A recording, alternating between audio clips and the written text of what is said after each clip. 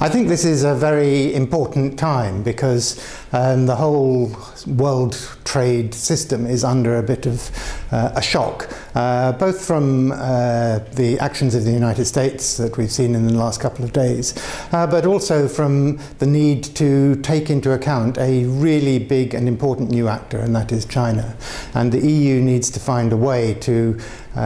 manage its new relationship with China, and that needs to be a more strategic and innovative way of dealing with China than has been done hitherto, I think. China has sort of leapt into the gap left by the United States to portray itself as a champion of globalization, and indeed China has benefited hugely from the global trade regime as it sought successfully to develop its economy. The thing is now that China wants to